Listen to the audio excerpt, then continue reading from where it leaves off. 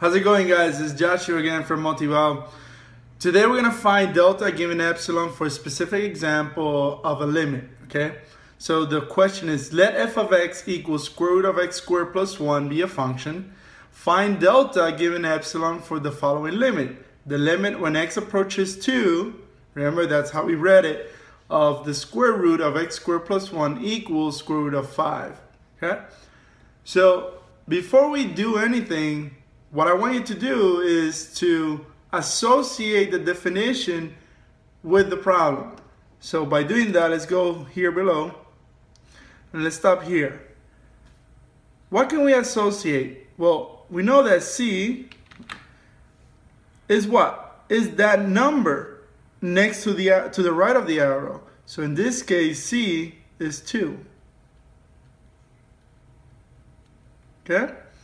Then f of x is my function. In this case, f of x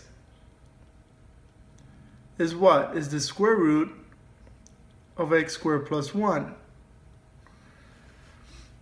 And then L. What's L in this case? Well, L is square root of 5. Okay? So far, so good. This, again, is by association. C is 2, is the number in the right of the arrow. F of x is the square root of x squared plus 1, is the function given. And L is the value, square root of 5.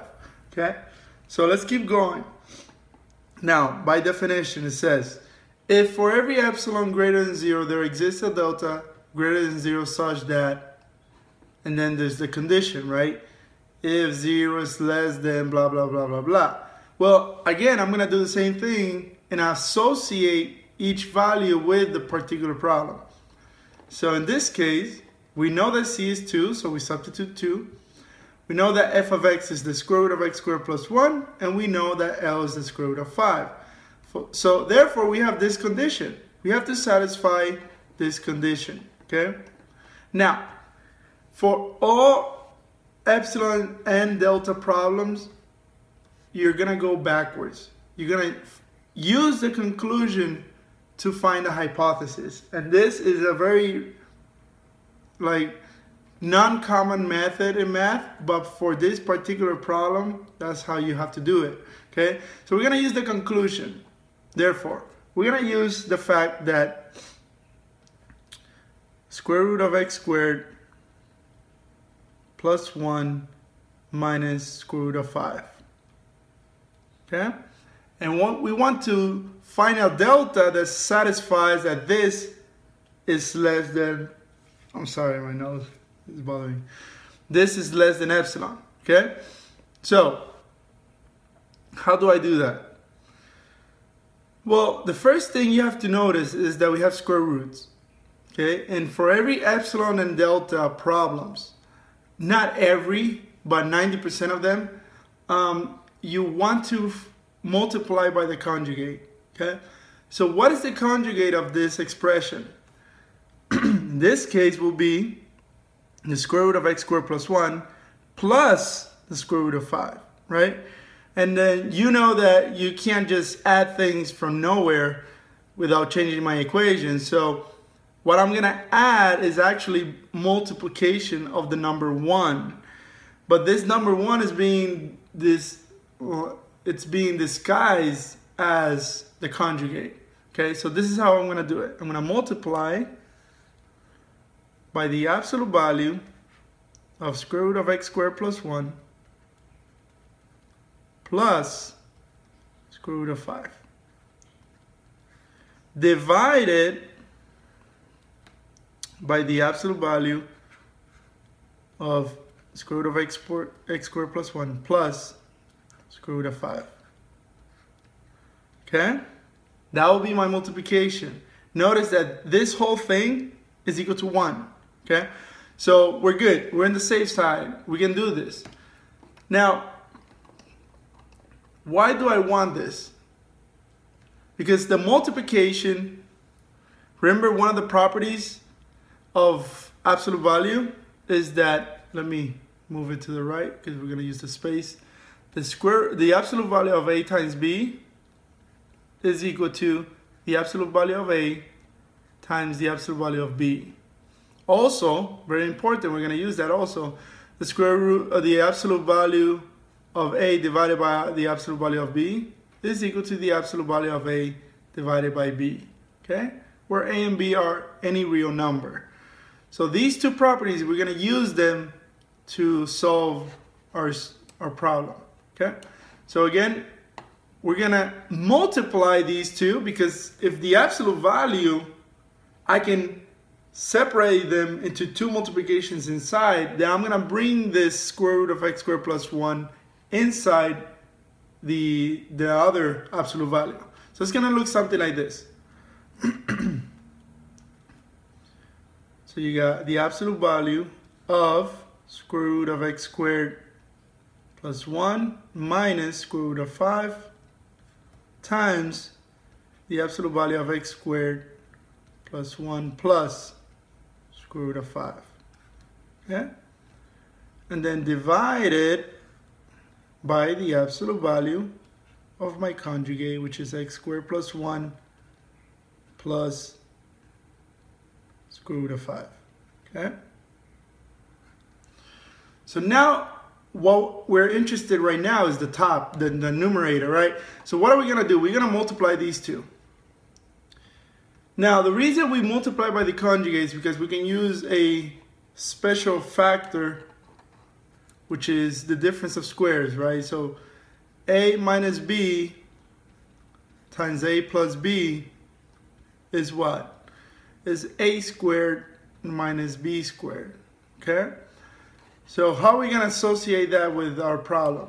Well, take a to be the square root of x squared plus 1, and take b to be the square root of 5. That being said, these two, so this will be a, so I'm going to write it down. I'm going to use a different color.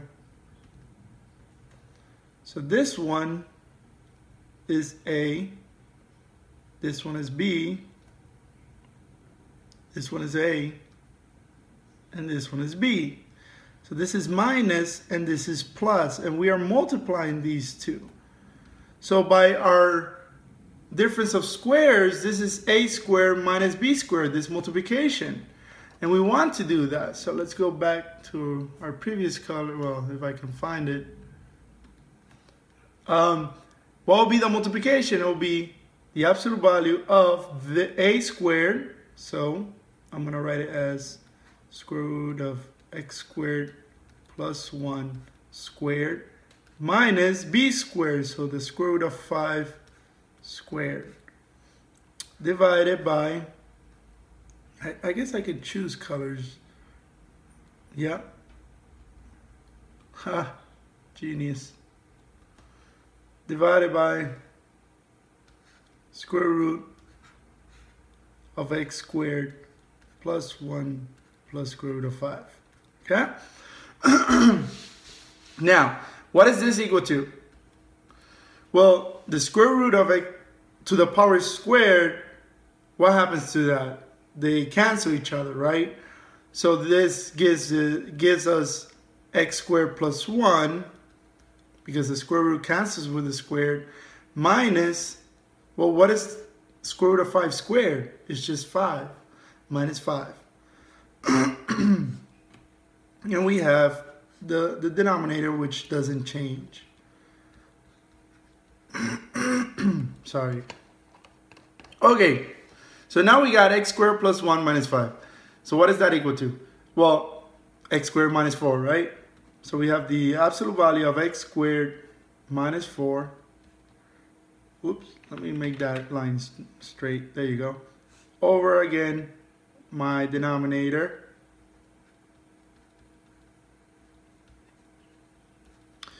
But what is that equal to? Now we have another difference of squares, right? X squared minus 4 will be a here. Well, a will be x. And what will be b? B will be 2, right? Because it's b squared, so 2 squared. So this, by factorization, is the absolute value of x minus 2 times x plus 2, right? And then the square root of x squared plus 1 plus square root of 5. Okay, so let's continue. Now again, by the properties of multiplication of absolute values, I can separate these two multiplications into two different absolute values. So we have the absolute value of x minus 2, and then the absolute value of x plus 2, divided by the absolute value of square root of x squared plus 1 plus square root of 5. Okay? Now comes the part where we go back to the hypothesis and use this thing that we just found and apply it to the hypothesis to find the conclusion. So we're not using the conclusion per se, we're just manipulating the conclusion so we can use the hypothesis to prove the conclusion. I know it's weird, it's confusing, it used to confuse the heck out of me, but try to understand slowly what I'm talking about. So now, what's the hypothesis? Well, the hypothesis is that we have that the absolute value of x minus 2 is less than delta. That's given, right? That's your hypothesis. So this absolute value is less than delta. Where is absolute value of x minus 2 here? Well, it's right here. It's this thing that we have here. Everything else is not absolute value of x minus 2. So I need to make an inequality with those variables. I need to take the variables away and make them real numbers, right? Because delta is a real number. So I don't want an epsilon that depends on x. I just want an epsilon that depends on delta, okay? So how do we do this? Well, the method we're gonna use, I call it the minimum method. I guess that's how other people call it too. I'm not sure. Is that we want to find the minimum value between a certain number and delta. And that's going to be our delta. Okay? So choose delta to be equal to 1. Okay? You can choose delta to be equal to anything greater than 0. Remember, delta is a real number greater than 0. But I prefer 1 because 1 is an easy number to work with. In some cases, we're going to use 1/2. Okay? So it's not strictly 1. It could be any number. Okay? But I like to use 1. So if delta is 1,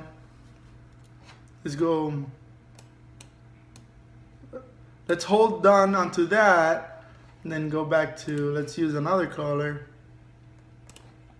Okay. So if delta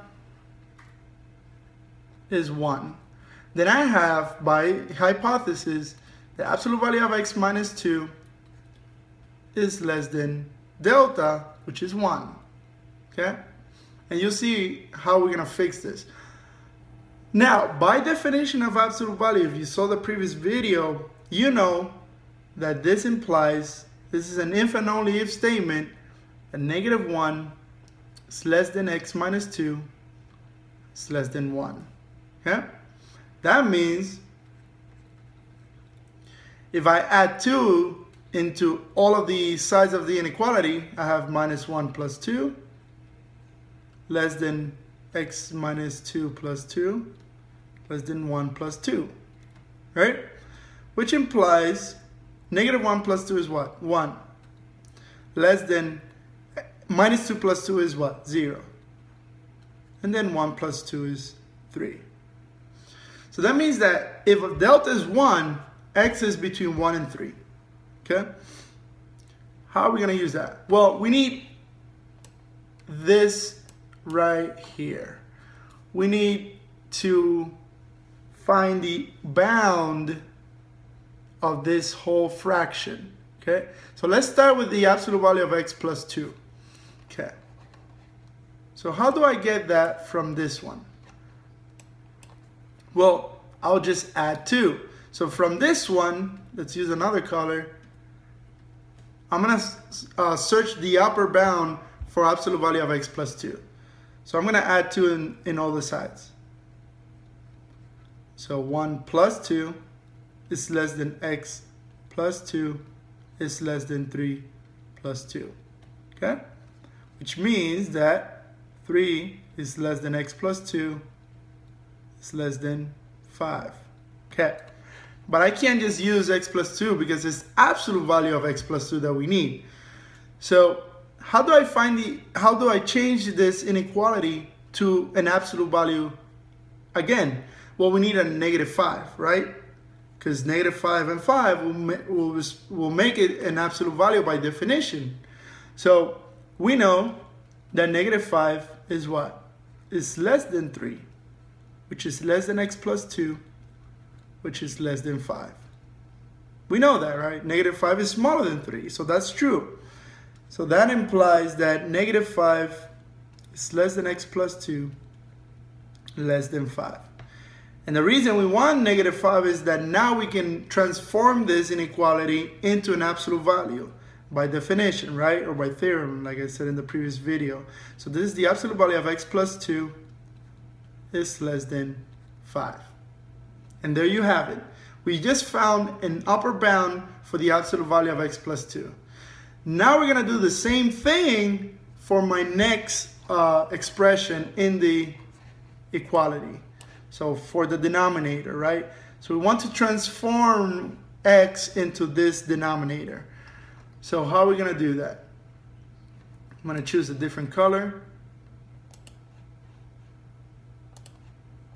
Okay. So we start with the x one, just like the one before.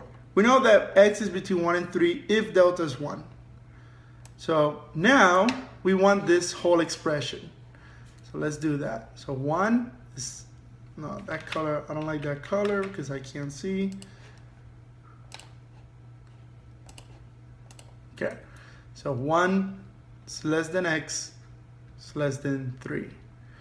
Okay, so the first thing I want to do is squared, right? There's an x squared there. So 1 squared is 1, x squared less than 9, right? And then the next thing I want to do is add 1. So I'm going to add 1. So 1 plus 1, x squared plus 1, and 9 plus 1. So this is 2, x squared plus 1, and 10. Then what are we going to do? Well, there's a square root, so I'm going to square root. So square root of 2 less than square root of x squared plus 1 less than square root of 10. And then what am I going to do? I'm going to add square root of 5 because that's what the expression says, right? So square root of 2 plus square root of 5 less than square root of x squared plus 1 plus square root of 5 less than square root of 10 plus square root of 5. Okay? And now comes the tricky part. This is on the denominator, right? So it's not exactly this upper bound. It'll be the reciprocal of this one. So the thing that you need to understand is when you find the reciprocal of an inequality, it changes the direction of the inequality. So 1 over square root of 2 plus square root of 5 is greater now, because it changes the inequality whenever we find the reciprocal, 1 over square root of x squared plus 1 plus square root of 5. Okay? And which is greater than 1 over square root of 10 plus square root of 5. Okay? Now, again, we want to transform this inequality into an absolute value. So which one do we need? We need the greatest one, right? Because we're looking for an upper bound. So we need the left one. But the left one has to be, so this expression has to be greater than what? Than the negative of the upper bound, which is true, right? This is greater than negative 1 over 2 plus, square root of 2 plus square root of 5. Because of this inequality, we have that 1 over square root of 2 plus square root of 5 is greater than the absolute value of 1 over square root of x squared plus 1 plus square root of 5. Okay? And there you have it. I just found an upper bound for this expression and an upper bound for this one. So now I'm going to combine those two into my equation. So let's go over here. We know that absolute value of x plus 2 is less than 5, and the absolute value of 1 over x squared plus 1 plus square root of 5 is less than 1 over square root of 2 plus square root of 5. Therefore, if I combine them, I'm going to use a different color. We have that the absolute value of x plus 2 over the absolute value of square root of x squared plus 1 plus square root of 5 is less than 5 because of the absolute value of x plus 2 divided by this expression right here, which is this square root of 2 plus square root of 5. And that's the number I'm going to use. So I'm going to write that same number in our top equation. So this is equal. Now this whole thing is less than absolute value of x minus 2, that hasn't changed, times 5 over square root of 2 plus square root of 5. Okay? But what was the initial thing that we did to find this number? We set delta equal to 1. But remember, delta can be any number, not just 1. So this is the trick. And I know it's going to be confusing, so bear with me. I know it's going to be a little bit confusing, but check it out. Epsilon now notice that x minus 2, absolute value of x minus 2 is going to be what? By hypothesis is less than delta. But we want this whole thing less than what? Than epsilon. Okay? So, take this, multiply it to the other side, and leave x minus 2 alone. So, absolute value of x minus 2 is less than epsilon times the reciprocal of this number, which is square root of 2 plus square root of 5 over 5. Okay. That whole thing, call it your delta. Okay? So delta, let me use a different color. So the delta that I'm going to use is equal to the minimum value between this whole thing and what? And 1. So epsilon times square root of 2 plus square root of 5 over 5 and 1. Okay? And what we just did is we found delta that for any epsilon is going to satisfy the inequality. Okay? Because if this number, this thing that we have here, it gives you, if you take an epsilon, let's say 100, then 100 times the square root of 2 plus square root of 5 over 5 is going to be greater than 1. So delta is going to be what? The minimum of those two, which is 1. But if I take epsilon to be 0.000001, then multiply by this number, then the minimum between 1 and that number is going to be that number. So it always works. That's why we can do that. Because no matter what epsilon I choose, I'm gonna have a delta that's gonna satisfy my inequality. And this is how you solve this problem. I know it was a long problem again, but hopefully you can have an idea how complex this type of problems can be, but how to solve them as well. So I hope you enjoyed this video. Please share with your friends. Always like the video, subscribe, go to motivao.com, and have a great day.